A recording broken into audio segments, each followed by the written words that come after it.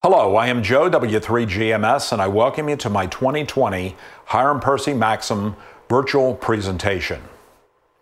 As you will learn from this presentation, Hiram Percy Maxim was a contributor in so many ways, both in and out of amateur radio.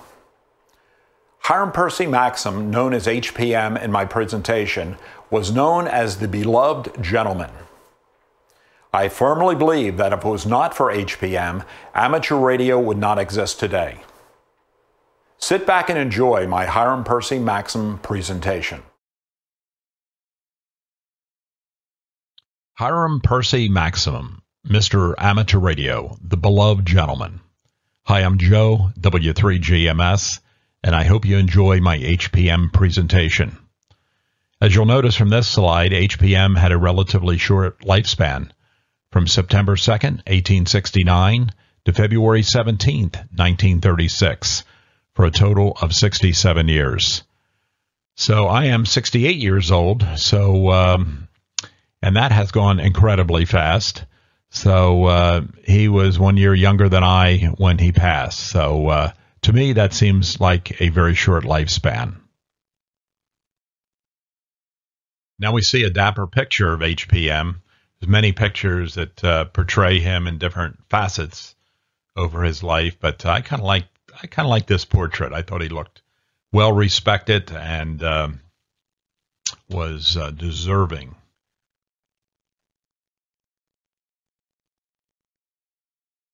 Okay, a few things up front about the presentation. The goals of my presentation when I started doing it is the presentation will discuss Hiram Percy Maxim's life. And I must say it's impossible to do justice without going into the history of his accomplishments, both in and out of amateur radio. And as I go through the presentation, I think it'll be really clear of why that is the case. I always had this notion that, he and Clarence Tuska started the league, and that's what he did. He went to the league every day and did his thing, but he was doing so many things before, after, and during that it was just incredible. Most of my source material came from an extremely well-written book titled Hiram Percy Maxim by Alice Klink Schumacher.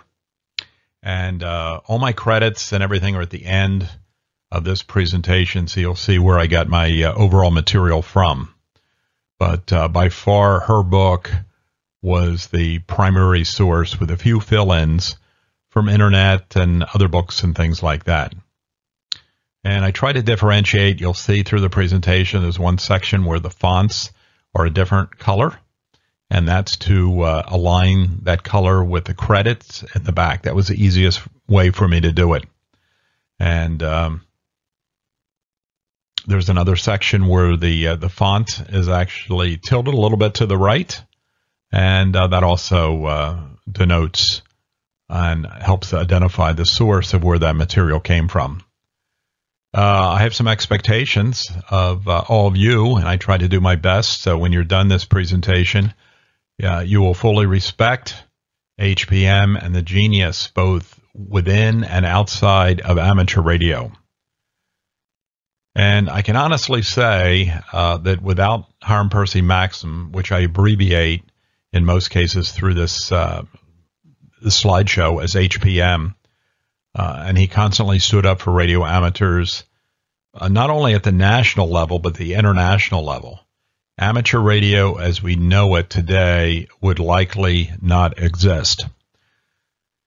I mean, he fought for the frequencies, he fought for the rights, he fought for all kinds of aspects of amateur radio. And from my research, he really never lost any of his things that he wanted to pursue for the hobby. So more about that as we get into the presentation. And, as I went through and I was reading these different books on HPM, what amazed me was his diversity.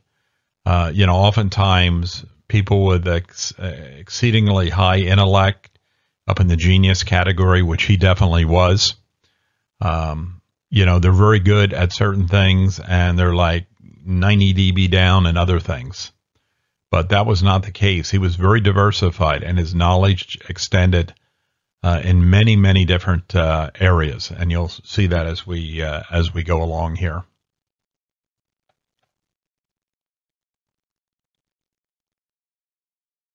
So you may ask, who was Hiram Percy Maxim? Well, his father was Hiram Stevens Maxim, who had less than 5 years of formal education. He was also regarded as a genius, held many, many, many patents, and was just a very competent individual. He studied science and engineering while traveling around the country, working at various odd jobs. So he would kind of make money, and while he was out in these different parts of the country with his odd jobs, he would study science and engineering primarily. Most notable, and is written about in a lot of different spots. He was credited with the famous invention of the fully automatic machine gun, known as the Maxim gun. And he developed that, and that was a very successful, revolutionary kind of product that had widespread use in military applications primarily. He was a senior partner in the firm Maxim and Welsh, and what they made were steam engines and gas generating machines. So, pretty interesting guy. We'll learn about him a little bit more into the presentation. HPM early pioneering work was in gliders, automobiles, air cleaning, air cooling, and way back in the very early days, he envisioned radio and television. And HPM himself probably inherited all those good genes, a lot of those good genes from his father.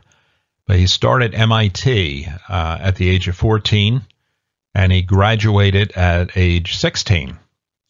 And back then, MIT had a 2-year engineering program.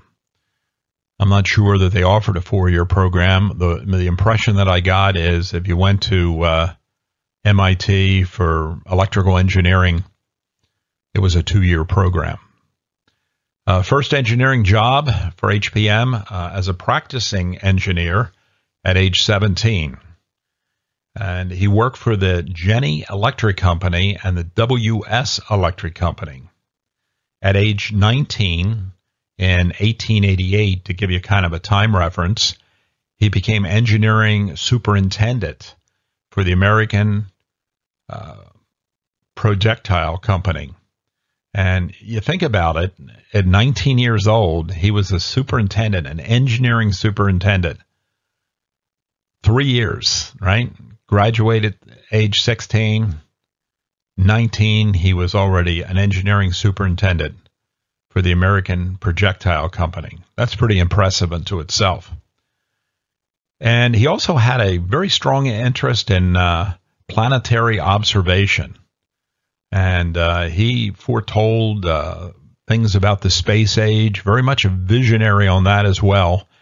And later on, we'll learn about the work he did on Mars. So he was very, very interested in that. Okay, now we come to, so who was Hiram Percy Maxim? HPM on September 8, 1998, got engaged to Josephine Hamilton, who was a daughter of the former governor of Maryland. The wedding took place on December 21st, 1898. And I have to say, she really became his soulmate. A lot of these trips that he traveled internationally and nationally, she went along with him to support the work he was doing. So she was a pretty special lady. And it was interesting because prior to their engagement, they would sit down and talk about philosophies. And they would share thoughts and everything like that. And HPM was kind of say, yeah, is this lady really going to be, how are we going to get along? And is she kind of on the same page with some things that I'm thinking about? So I guess those sessions went well because ultimately they did get married. And I called him he was the father and savior of amateur radio, and I firmly believe that. He was an inventive genius by inheritance. In all, 59 patents were issued in his name in many of the mechanical arts. And there's some other sources out there that have some claims that he was up in the 80 number of 80 patents and things like that. But the 59 patents is the one that I could verify. So he had many, many, many patents. He was an authority on acoustics. Humanity is indebted to him for his many developments that will make complex urban life more bearable. And that's an interesting one. And, you know, sometimes you don't think about a radio guy, as we know him, being involved in these things. So humanity, acoustics, it's really interesting. He was an enthusiast. He had a lot of enthusiasm on motion pictures. He was an amateur in motion pictures and gave to this field the same ardent support that he did to amateur radio. It was in 1926 he had noticed the same necessity for an organization in this field that he had previously noted in amateur radio. And as a result of the personal effort, there came into being the Amateur Cinnamon League, an amateur organization similar to the structure of ARL, of which he was also the founder and president.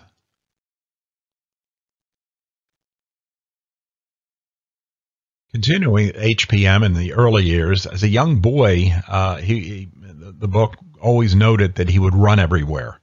If he was going up and down the steps, he would take 2 steps at a time, and he seemed to always be in a hurry. It was interesting. So I don't think he ever fell, so I guess he had that mastered pretty well.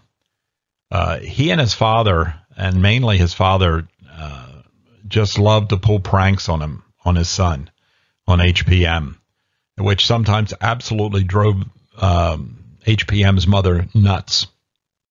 They would do all kinds of things. But a couple examples, one day HPM noticed that there was no peaches on the family peach tree. So his father told his son to find a dead cat and bury it under the tree. And if he did that, it would be loaded with peaches. Clearly, this was just a prank. So I guess HPM went out in the alleys and the back roads, and lo and behold, because of his sheer persistence, he found a dead cat. So he buried it under the tree. And so that night, after he came home from school, guess what? The tree was loaded with peaches. His father, Hiram Percy Maxim, judiciously attached peaches to all the branches of that tree, and HPM was just amazed. And another one, it was kind of interesting. HPM, as a very young boy, would get down to the a general type store that was kind of local to them, and he would go down and talk to the proprietor. And the proprietor had a dog, and I guess HPM would talk to this dog, and he started really, really liking this dog. And ultimately, he decided he wanted the dog. So he pestered the owner, and the owner says, "No, that's my dog. I want to keep the dog."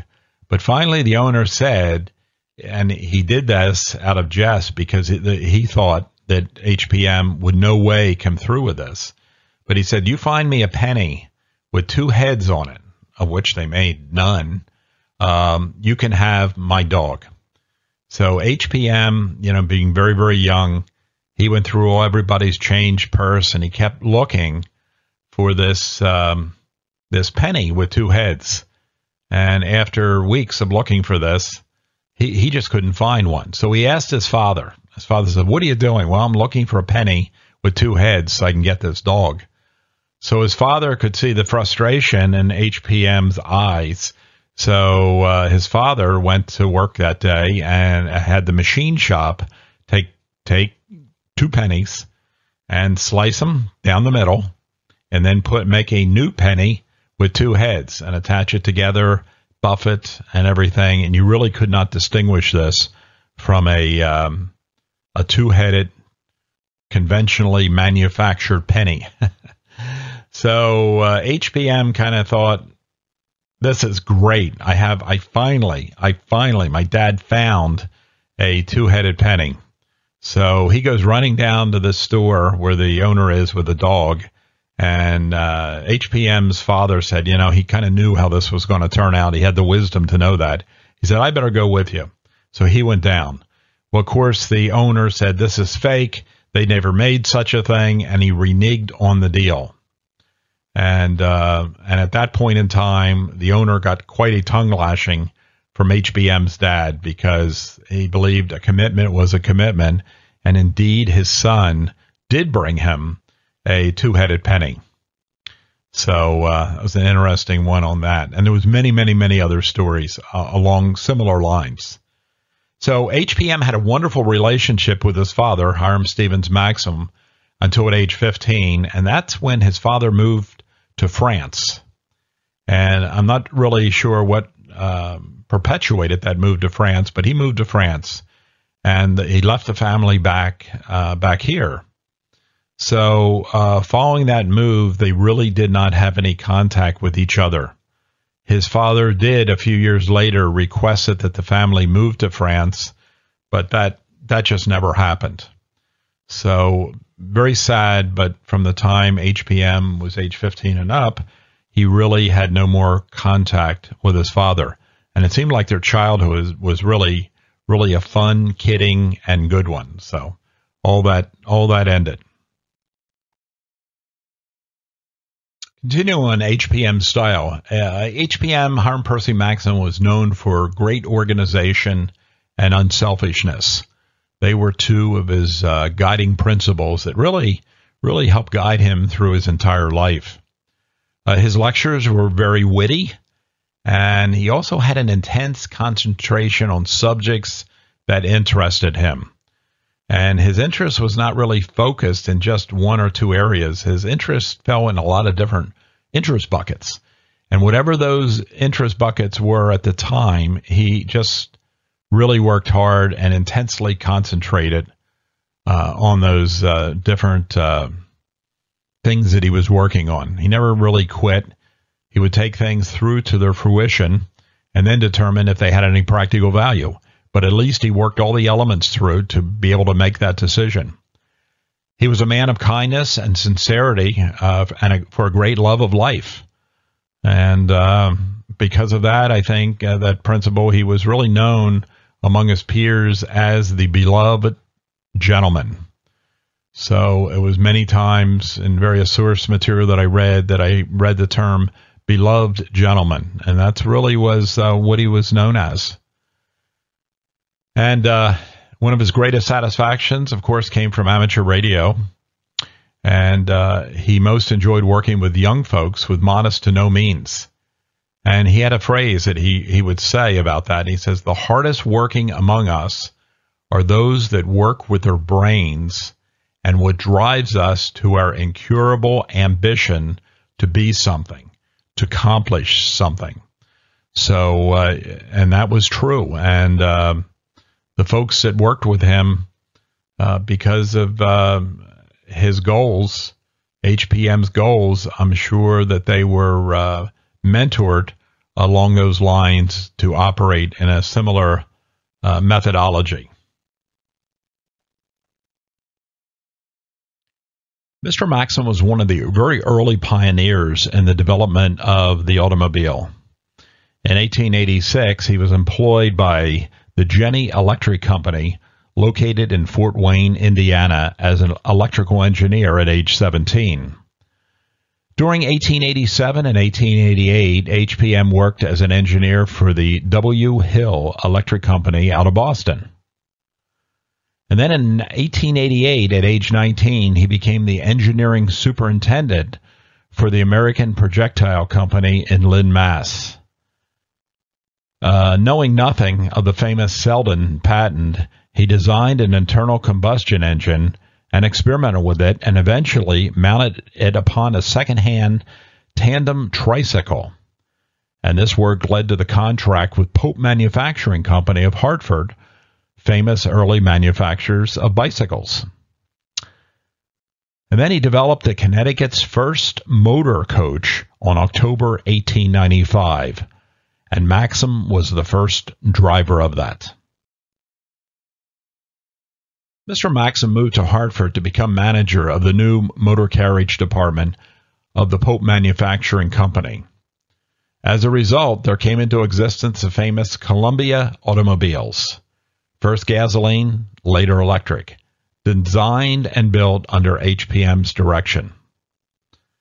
He also had the distinction of participating in what was probably the first automobile race in America between his Columbia and a Stanley, both pitifully inadequate devices over a distance of 5 miles. But Mr. Maxim won the race. In 1901, HPM was selected to drive one of the Pope's company's gasoline vehicles to the Pan American Expo in Buffalo, New York. His wife Josephine accompanied him on the trip. Due to President McKinley's shooting death, the event was canceled, but Hiram and Josephine did successfully complete the run to Buffalo, New York.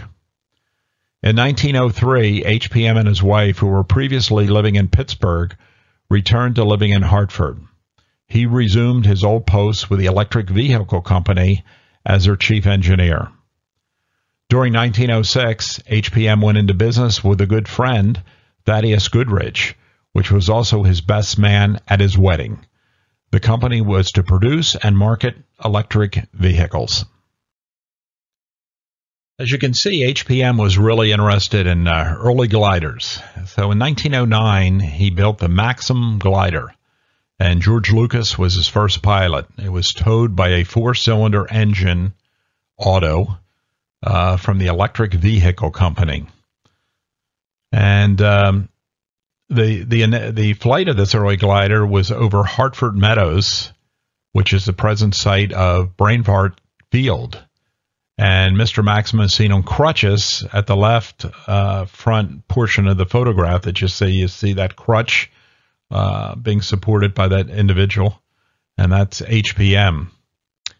And he had a crutch because he had a glider crash, and he injured that knee.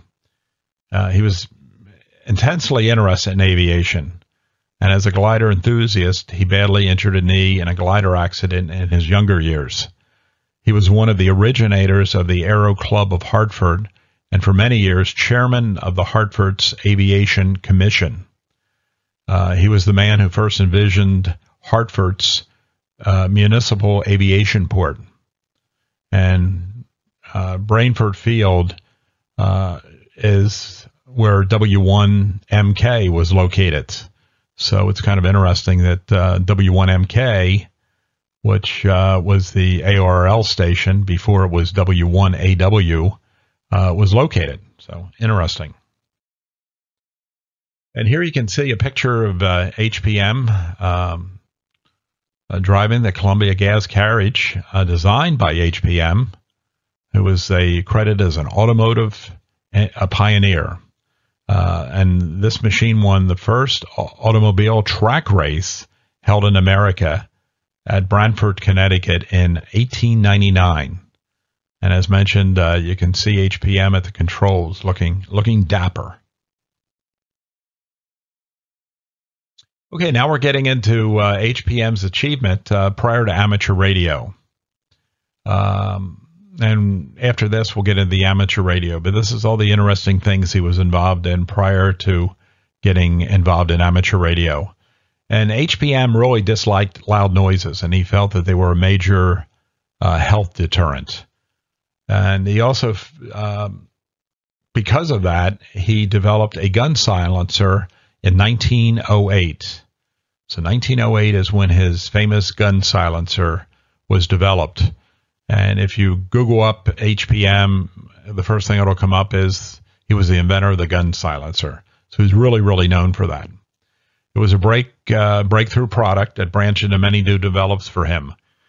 The silencer was developed by watching water swirling going down a bathtub drain. So by watching that water swirl, that's how he got the idea for the silencer. So from 1902 to through 1909, he was very busy focusing on inventing, building, marketing, and selling firearm silencers, which he invented. And it was interesting because not one to sit still, and you can imagine his business was just booming, but he developed mufflers for the internal combustion engine using similar technologies as his gun silencer. A silencer, which they called it back then for automobiles, which we know today as a muffler, for a Model T Ford cost $6 in 1912. And that was a lot of money in 1912, $6. So in 1912, he expanded the silencer business into many fields, including steam engine and boat engines. And he was responsible for the steering wheel being put on the left side of the American automobile. So that's another thing that a lot of people never realized. And he won the first track race in the U.S., being an automotive guy, and he usually drove what he designed and developed. And he loved racing, so he won the first track race in the U.S. And all his inventions led the automotive industry into such things as multiple spline shafts, which he developed. We mentioned the steering wheel on the left side. He solved many problems with bearing wheel tires, existing muffler issues, batteries, battery charging equipment, carburetors, spark plugs, and brakes. And 49 of his patents that he acquired were in automotive products that were listed in his name. Now we get up to HPM and amateur radio. Yes, what everybody's been waiting for. I thought the background information, just to show his diversity and how many things he was involved in, even before he knew anything about amateur radio, was significant. So that's why it was presented. But in 1903, he attended an important scientific event that occurred in St. Louis, Missouri. The event was the International Electrical Congress, and papers were presented which served to inspire many amateurs. So that was pretty early in 1903. So in 1909, January 2nd to be specific, the first radio organization was formed. It was named the Junior Wireless Club of New York.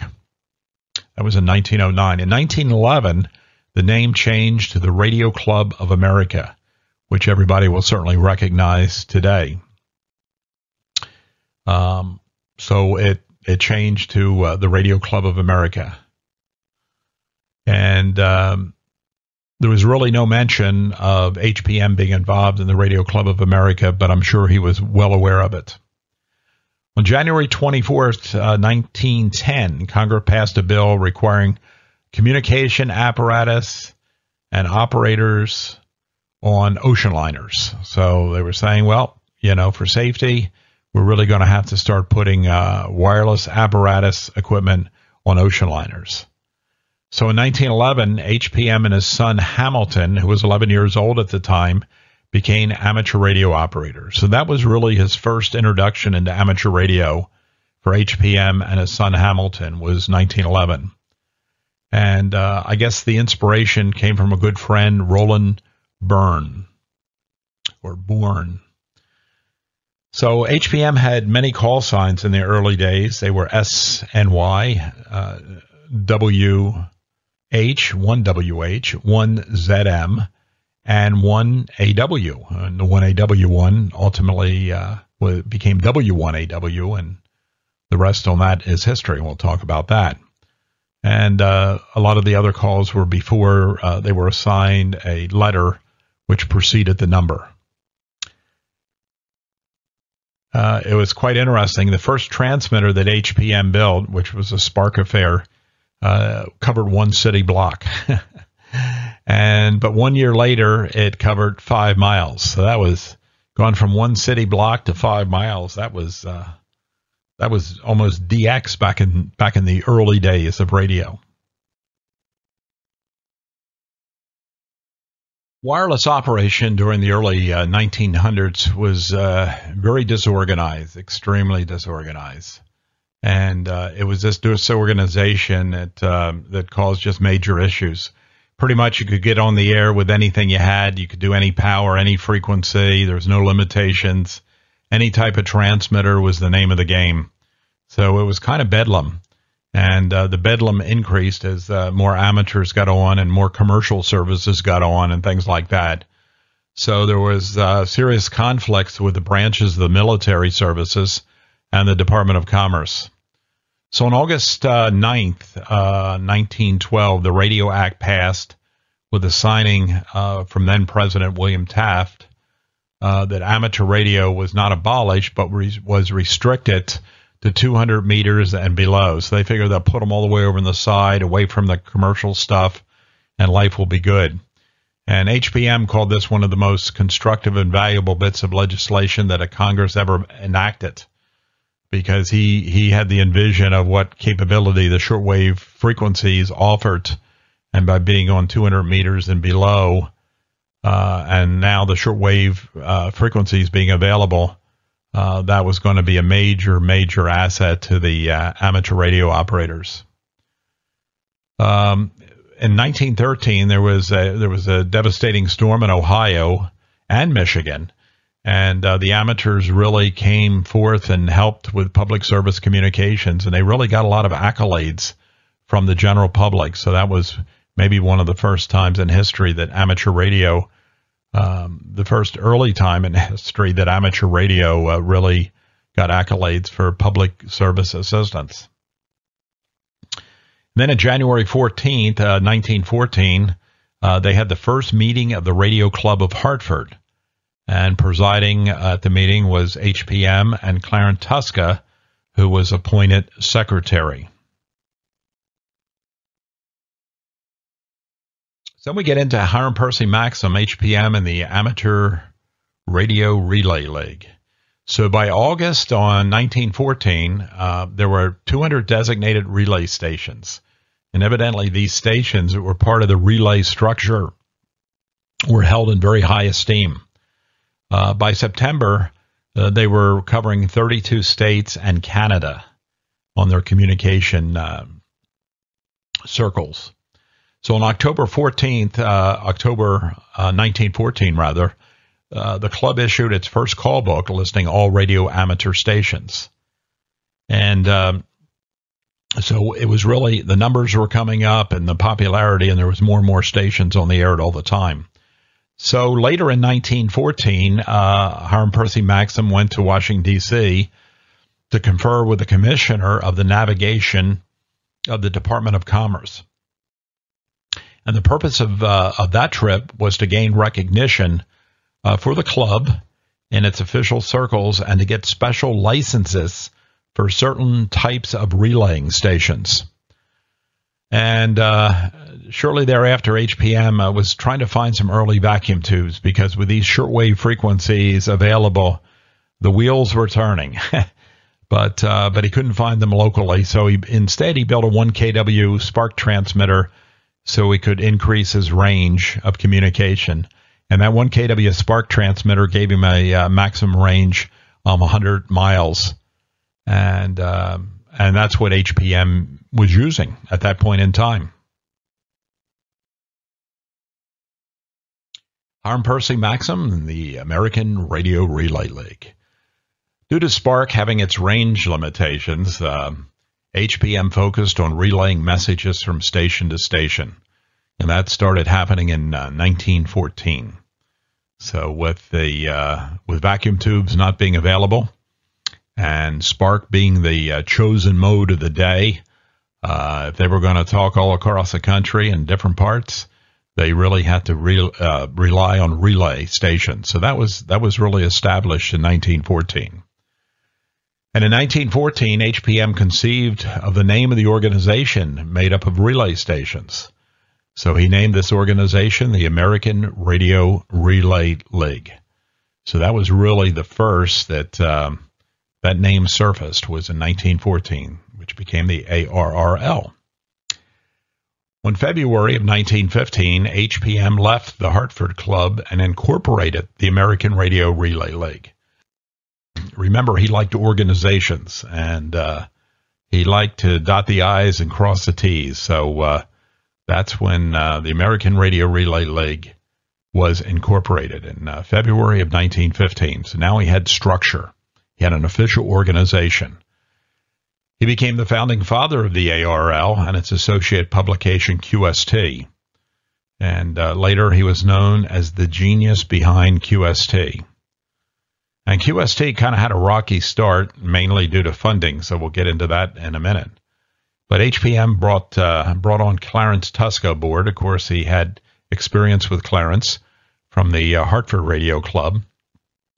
And he knew Clarence. He was a young college student and evidently earned Hiram Percy Maxim's respect on more than one occasion. So we brought him on as the first business manager of the ARL and QST. And as mentioned, Mr. Tusk at the time was a college student, so he was a young guy. The first problem starting QST was funds. So the initial issue of QST on December of 1915 was funded at the expense of HPM and Clarence Tuska. It was Tuska's uncle who designed the cover of the first issue of QST. And I know several years back, if you bought a handbook from ARL, they had a reprint that they gave you free of charge that came along with the handbook. So I do have a copy of the first issue of QST, but not an original, sadly. And my guess here is that Tuska, being a college student, my guess is that Hiram Percy Maxim put most of the money in the jar, because I don't think Clarence Tuska had a lot of extra cash at that point, being a college student. Okay, here's the announcement in the first QST magazine of December 15th. Announcement: QST is published by at the expense of Hiram Percy Maxim and Clarence D. Tuska. Its object is to help maintain the organization of the Amateur Radio Relay League and to keep the amateur wireless operators of the country in constant touch with each other. Every amateur will help himself and help his fellows by sending in 25 cents for a 3-month trial subscription. Can you imagine? 25 cents, and you got 3 issues. And that was put in the December 15th, 1915 issue of QST. And look how far they've gone. HPM is the founding father of the ARL, and its publication QST wrote its chief editorials. On January 17, 1917, HPM was a leading participant in a transcontinental relay. Moving along to February 6th of the same year, 1917, a message was relayed between the East Coast to the West Coast, which took 80 minutes. And that may sound like a long time, but when you have a bunch of stations operating from station to station to station, that was pretty miraculous for 1917. In February 1917, the ARL was more formalized, with expanding its governing structure, adopting a constitution, and outlining policies. Remember, HPM liked organizations and structure. On April 1917, all amateur stations were shut down to the World War I. The House of Representatives were proposing that all radio communication, including amateurs, be turned over to the Navy. Well, HPM didn't think too much of that, so he heads off to Washington to rally against having amateurs coming under the control of the Navy. And largely due to HPM efforts, this bill was killed in committee.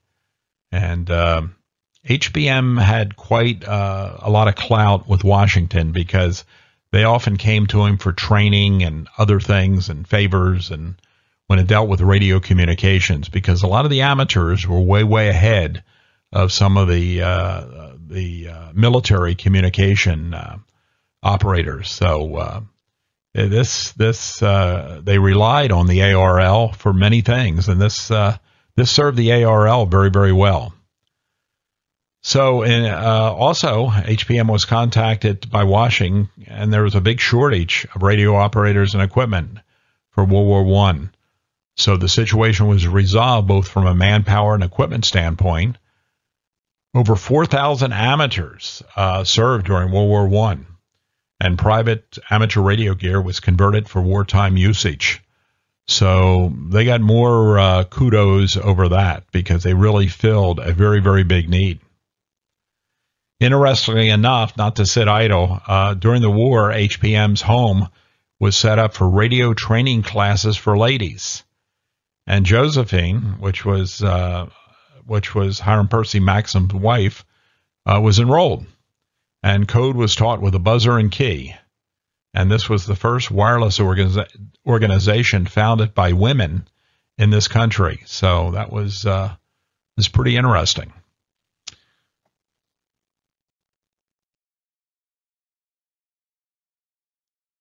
Clarence Tuska enlisted in the war effort.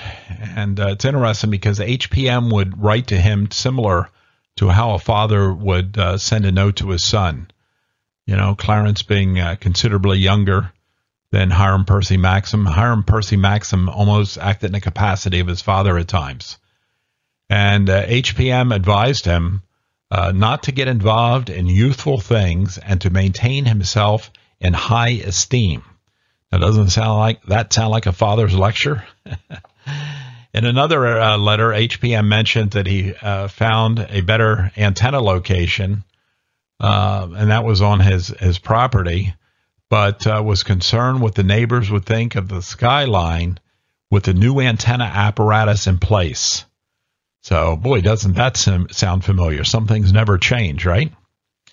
Another letter that HPM sent Clarence Tuska was about his safety during the war. So he wrote him quite regularly. Clarence Tuska suggested to the Victor Phonograph Company that they should come out with a CW record for practicing at 20 words a minute with static to simulate actual radio conditions. And amateurs needed a way to keep up their CW skills while observing radio silence. Victor listened and did come out with a practical practice-type record that they could listen to. Harry Chadwick of the Marconi Institute did the lesson plans. And HPM suggested to Tuska to come out with a higher quality version of what Victor had done, because evidently HPM wasn't really happy with the quality of what Victor produced. So you can see that entrepreneurial spirit. And I think a little bit of that stuck with Clarence because later he had his own radio design and manufacturing company. So on April 16th of 1918, HPM, which was using the call 1ZM at that time, writes to Tuska, which is 1ZT, that he is sad over the war effort, being the fact that it's taking so long and really miss getting on the air. When the war is going on, HPM is surveying his property for new antennas once the ban is lifted. And HPM was considering ground signals to keep his hand on the key. So that's when they actually tried to send signals through the ground and for very local communications and things like that. And I guess HPM was severely having operating withdrawal. So it's interesting. And I'm sure that happens with a lot of hams a day when they're taking a tower down or maybe moving to another location. And it's a while before they get their station set up again. So you got to be an amateur radio operator to fully appreciate that. With Armistice Day declared on November 11th, 1918, the radio ban continued. And, naturally all these amateurs are anxious to get it back on the air, but they had to wait till they could officially be granted the permission to do so. An attempt was made to give the Secretary of Navy control of all the radio in the U.S. HPM was selected to attend the hearing on the bill. The league developed what they called the blue card, which was used by amateurs to appeal this bill. And HPM was the author of the card, and evidently they sent out many, many cards, and they got many, many appeals back there where they did not want the amateurs to to give the Secretary of the Navy control of all radio in the U.S. So once again, HPM went down. He had his blue cards, and the threatening bill died in committee. So that's just another example of how he influenced and controlled amateur radio in a way to serve well and continue its growth. And obviously, he succeeded. On March of 1919, the League voted to resume publication of QST. The board members and HPM himself used their own money to produce the next issue of QST, since the League only at that time had $33 in their account. The ban on receiving equipment was lifted by the Navy on April 12th of 1919, but transmitting equipment was still not allowed. It was interesting that they lifted you could listen, but you couldn't transmit yet. After much debate and consternation, on September 26th, 1919, the entire ban was lifted. The October 1919 QST made a big announcement. HPM credit the ARL as a major benefit in getting amateurs back on the air. Remember, HPM liked the strength of an organization, and that was a Maxim principle. Here's one of HPM's very early stations at his home. So it's a pretty good picture. It wasn't dated, so I'm not sure of the exact date, but you can tell by the look of some of the equipment that it was pretty early. Well, December 1919, HPM participated in the first post-war transcontinental relay. He was assigned 1AW for that. So that's when 1AW appeared. 1919. The first QSL cards were introduced by QST by staff cartoonist Don Hoffman in 1919. HPM's own business was at a standstill after the war since there was no demand for munitions. During this time frame, HPM's son Hamilton just graduated from MIT, so I guess he was following in his father's footsteps. And he and just a few others continued to work for the Maxim's silencer company. Interesting revolution here. Just going back to the silencer, this was interjected because it fit time frame wise in this chronological path with HPM. But while HPM was in a hotel building in Milwaukee, it was very hot and noisy outside. And if he opened the window to cool down, the noise outside was so loud that he couldn't sleep. If he closed the window, it was too hot to sleep. Due to that experience, he built and designed an air conditioning unit, which turned out to be a salvation for his silencer company. So you can see the products switch. He recognized a need. The silencer business was dropping down somewhat, so here he plugged in a new product which he developed. In January of 1920, the ARL had expanded into Canada, so their footprint was not only in the U.S. but now up into Canada, which is a great thing. The July 1920 issue of QST featured HPM's antenna system on the cover, and this antenna was 2 wires, 50 foot in length, strung between 2 masts that were 80 foot high. So it's like he had vision that he was going to be operating the shortwave frequencies with the 2 50-foot lengths of wire up there. ARL in 1920 adopted the official diamond-shaped symbol, and that's the symbol we know today. So that goes all the way back to 1920. In August of 1920, HPM received a formal invitation to attend the ceremonies for the Honorable Franklin D. Roosevelt for his nomination as Democratic candidate for the vice presidency of the United States, and that was held in Hyde Park, New York. So pretty interesting on that one. And you can see how he always got these invitations with all these dignitaries and things like that, and that's because he was very, very well plugged in. And he was represented by a very large organization because ARL was growing, and he got the invites, and it was a good thing because that helped him out politically, I think, for amateur radio when he had to go to Washington and fight for frequencies and other things. HPM was a multi-talented guy, and he definitely proved his worth as a movie scriptwriter.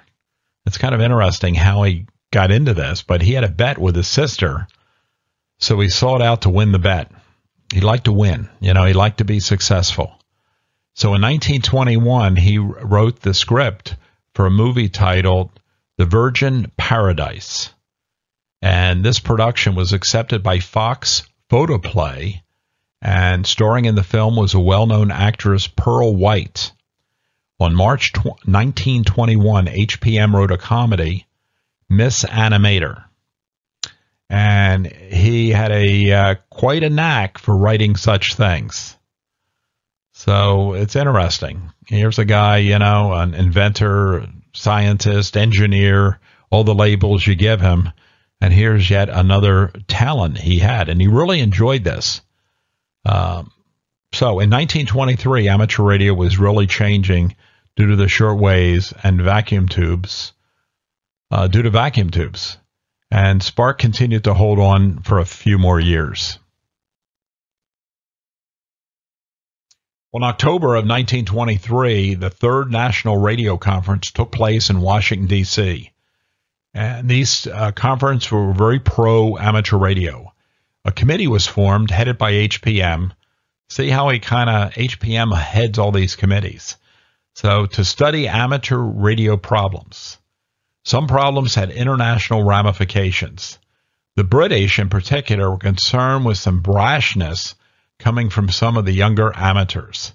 Soon, however, this situation took care of itself, and everyone became accustomed to the new wave. So in 1923, same year, internationally, QST English was developed with various Q signals, along with other brief ways to signify a meaning without spelling the entire statement. And as we all know in CW, it's very important to do that. It speeds up getting the point across. In the spring of 1923, Hiram Percy Maxim was contacted by Captain Donald Macmillan, and they met in Maxim home to work out the details for his next expedition to the Arctic region. So here you have these two greats, and HPM was known for his communication work. And Millen had this expedition, and he wanted to have communication on board. So what better person to contact than HPM?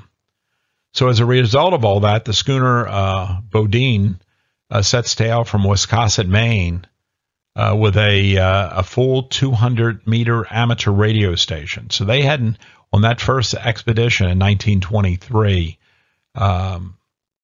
they were not up to the shortwave frequencies yet. But a later expedition in 1925, they progressed to the shortwave frequencies. But anyway, they had a call sign of WNP. NP was North Pole. The station was donated by Zenith Corporation, and Don Mix from the ARL was sent as an operator. The expedition was extremely successful in sending messages to the Newspaper Alliance, relaying amateur traffic, and kept a record of amateur calls heard. Mix established a new DX record with his 200-meter station.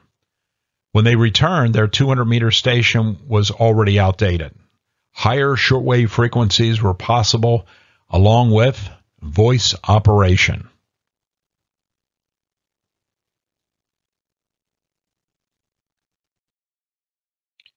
Okay, here's a picture of several individuals, three in particular, checking out some of the equipment before the Macmillan Polar Arctic Expedition of 1923. And they're in Wiscasset, Maine at the time, and the home port of the schooner Bodine. And you can see that in the background. And ARL sponsors check out the receiver furnished by Zenith for this expedition. And from left to right in the picture is F.H. Chanel, 1MO, Traffic Manager KB Warner, 9JT, Secretary Manager, and last but certainly not least, Hiram Percy Maxim, 1AW, ARRL President. So imagine the excitement as they're checking out this stuff, getting ready to go on this very exciting expedition.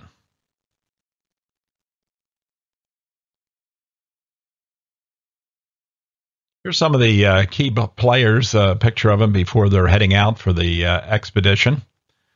And posing before, saying bon voyage.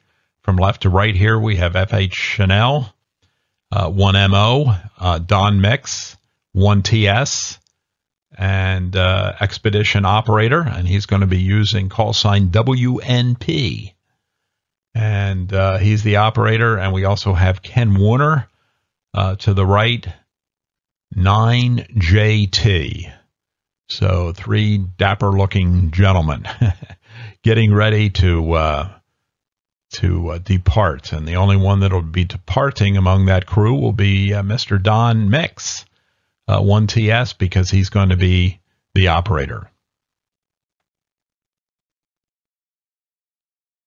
Okay, in 1924, HPM president of the ARL was asked to represent the League at a meeting in Europe. And this meeting was held in Paris, and radio representatives of 9 nations gave a dinner for HPM. Mrs. Maxim, Josephine, she served as an interpreter for this meeting. Out of this meeting came the International Amateur Radio Union, IARU. So that's when it all started in 1924. Maxim was made the chairman. Notice his elevated position as chairman in order to get things up and running. Continuing in that role on Easter holiday of 1925, HPM gave his closing comments. And this is just an abbreviation of his comments. I couldn't list them all, but the spirit of brotherhood that pervades amateur radio in America can be made to spread its mantle of good fellowship all over the civilized nations of the earth. So there you go. HPM was awarded an honorary doctorate degree from Colgate University while giving the commencement address. The subject was none other than radio. In 1925, things started moving up in the shortwave frequency bands. So now they were going from 200 meters to 50 meters. They were becoming popular. And as time continues, we know it just kept going higher and higher as circuits and better vacuum tubes and things presented themselves. On April 14th of 1925, Hiram Percy Maxim was elected the president of the first International Amateur Radio Congress, and their meeting was in Paris, France. This event was represented by 25 nations, and there is a complete motion picture recording of this event, which is pretty interesting.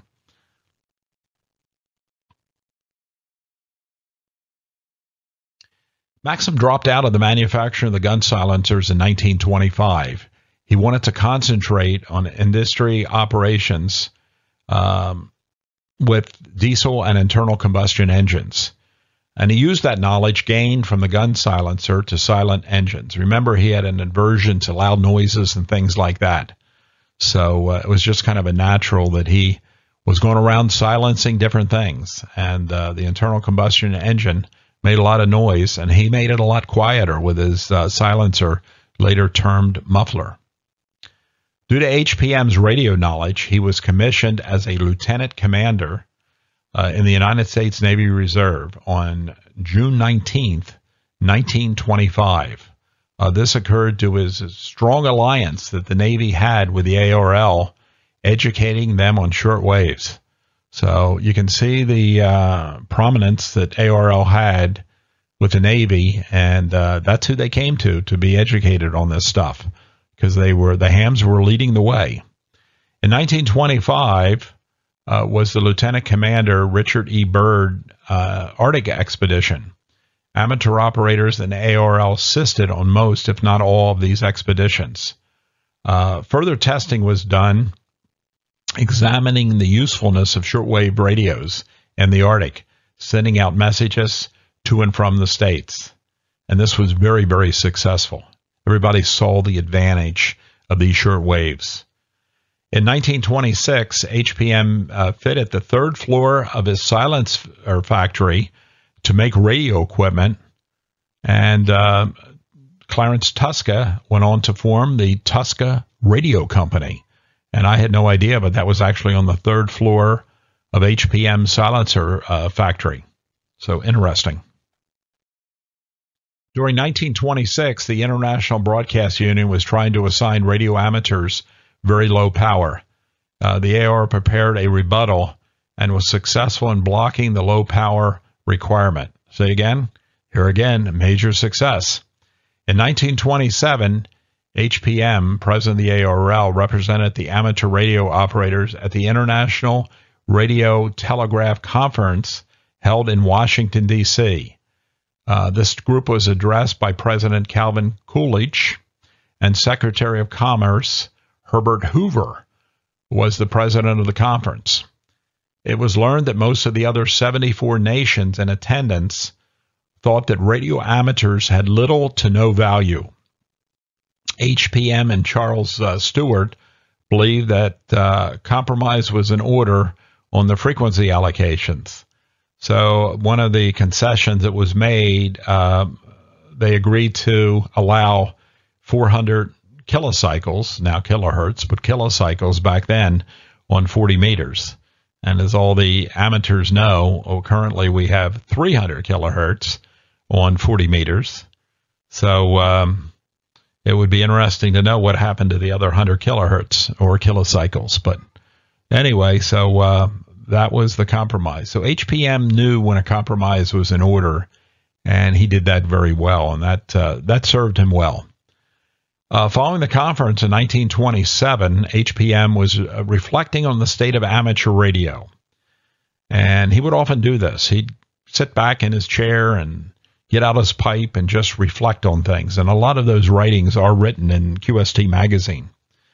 And he was said, why did others fail and the ARL succeed? And it was that the ARL from the beginning was driven by the good for all and not a select few. And that was definitely one of HPM's guiding principles.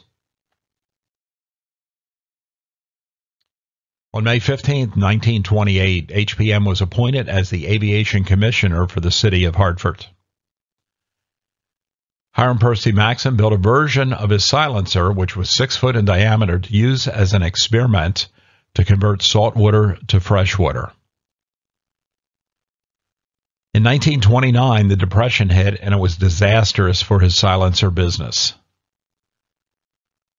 In 1930, HPM went to Washington to testify before the Interstate Commerce Committee to show the value of amateur radio to society. This was needed since a bill was introduced in the Senate to create a National Communication Commission to control all forms of wireless communication. HPM gave a very effective speech stating the value of the small group of frequencies that amateurs currently hold, and taking those away would offer grave consequences. Due to his strong conviction delivered in the speech, the bill failed to pass. The speech went down in history as one of the best speeches ever for amateur radio. So here again, he goes to Washington, gives a speech, and gets what he wants. Incredible. October 23, 1930, the HPM firm had been developing the Maxim window silencer. When tested, it performed very well. This device was a combination fan and silencer. The New York Times stated in October 25, 1920, the following: think of Hiram Percy Maxim walking along the noisiest city in the world with all the sound rippling away from him. He has silenced grinding machines, crackling rifles, muffled the roar of diesel engines. Then on October 1st of 1931, the Office of the Chief Operations of the United States Navy Department sent a letter to HPM requesting his picture. The Navy Department wanted to hang his picture next to Marconi, Bell, Faraday, and Morse. Shortly after the picture was requested in 1931, HPM received a letter from the then President Herbert Hoover of the United States requesting he attend a meeting of the President's Conference on home building and home ownership. So once again, you can see his tie-in with the government and how often he was requested to go to Washington. QST in December of 1931 explained the origin of the word ham, saying it was derived from the British Cockney version of amateur, abbreviated into ham, further saying they are proud of it. With the Depression still going on, this presented some challenging years for amateur radio. HPM continues as president of the ARL. He developed a very unique writing style for himself. Actually, he had two writing styles. In his first instance, he writes beautifully phrased and inspirational editorials as fitting of the presiding genius of this technical field. In the second case, his writing signed TOM, which stood for The Old Man, was anybody's guess who that was. Prior to his death, only a few insiders knew it was HPM. TOM's writings were direct and forceful, without grace, and even offering torture with the wolf hang for those that disobeyed. He would often start his writings with, say, son, now listen, trying to get people's attention right away. Topics dealing with rotten signals and operating procedures, including out-of-band operation, was some of the subjects he addressed. He developed that writing to shame bad operators into becoming better operators. Most hams never forgot those pointed lectures from The Old Man, TOM. HPM in his scholarly writings put great credence in the words, just supposers. Later he used the word supposing in so much of his dialogue material. He embraced that word and used it often in his sentence structure for all his tremendous achievements that amateurs have accomplished. By just supposing, we broke into wireless immediately after Marconi showed us there was such a thing. By just supposing, we dug up what had to be done to make the useless 200-meter wave useful by working two-way across the Atlantic. By just supposing, we discovered that a strong brotherly spirit could be created, out of which we built the ARL. By just supposing, we found out there was a way to work 40 meters, 10 meters, and 5 meters. We must continue by just supposing to keep conquering new fronts, both technically and also from an international humanitarian perspective. In 1932, as HPM was growing older and amateur radio well established, HPM remained president of the ARL. With less demands from the ARL, he developed an interest in cosmos. I thought this was a great picture to show when Hiram Percy Maxim was operating the ARL station W1MK. And every year, Mr. Maxim at W1MK at the ARL headquarters station annually sent the Navy Day broadcast. HPM's cosmos interest led him to make a globe of Mars, which was one of his favorite planets to study, and to begin to work on a book. In 1932, HPM wrote an article in Scientific America giving his thoughts on the significance of the cosmos. In 1933, his book, Life's Place in the Cosmos, was taking form. HPM said in 1933, "We must see this through." It was this quality of inquiring persistence that made HPM a successful scientist and inventor. He still kept in touch with his amateur radio activities by continuing his TOM writings. As mentioned earlier during these writings, he would talk about rotten fist, sending too many CQs, operating outside of the band, and faking a call. He threatened punishment as deemed necessary by the ARRL Torture Committee. And then on March of 1933, Herbert Hoover wrote a letter to HPM saying he was delighted that the ARL is making such progress. Herbert Hoover's son, Herbert Hoover Jr., was president of the ARL in 1962. His call sign was W6ZH. Okay, here shows a picture of HPM working on his Mars globe. And as the caption says, Mr. Maxim wrote and lectured on scientific subjects, particularly astronomy. He was greatly interested in Mars and had constructed a globe bearing all the known data on the markings appearing on that planet. On August 5th, 1933, HPM addressed the ARL convention in Chicago. He mentioned communications with the planet Mars, further saying that he hoped that they will be amateur radio operators and members of the good old ARRL. On October 1933, a complete set of revisions for the Federal Radio Communications was completed. Operating procedures for amateurs largely remained unchanged. 3 license forms were established, and mobile operation, along with informal portable setups, were permitted. Expansion of knowledge and technique was moving rapidly. On June 19, 1934, was the radio passage of the Communication Act, in which it created the Federal Communication Commission, replacing the former Federal Radio Commission. Even through the Depression years, there were many inventions, new techniques, and thousands of new operators. Amateur radio was doing well. HPM had a fearful time of saving his silencer company. With his wife's health failing, along with worry about his company, he was still able to carry on his duties as president of the ARL and the head of QST.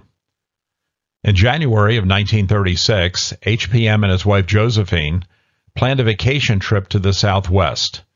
One of his visitation destinations was the Lowell Observatory in Flagstaff, Arizona.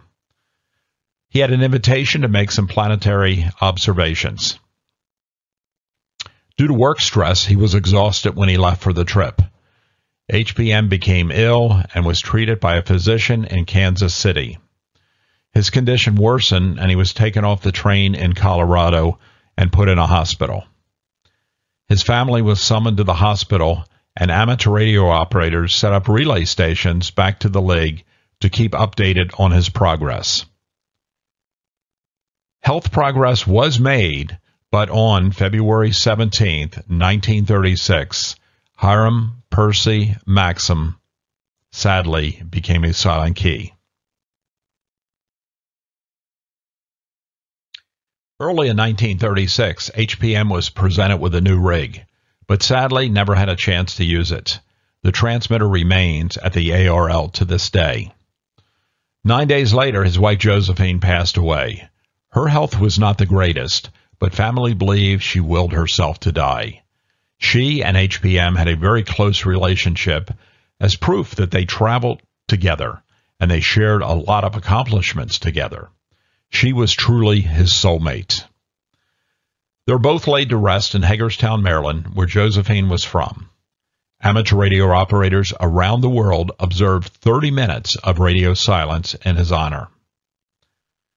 On August 5, 1938, HPM's memory was honored by the dedication of station W1AW at the ARL headquarters in West Hartford, Connecticut.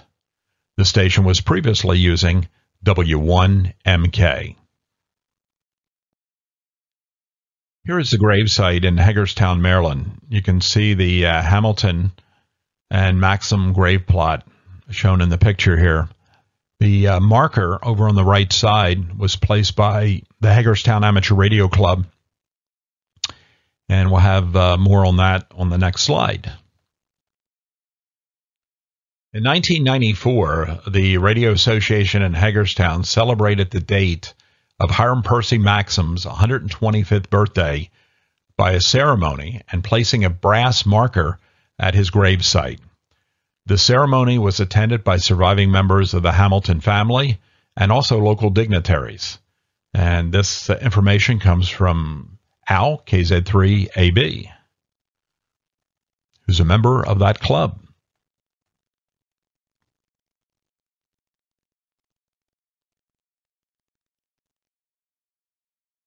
Here's the Hiram Percy Maxim official headstone. And you can see right at the top of the headstone his markings, and you can also see his wife's Josephine's inscriptions on the headstone as well, just down from that.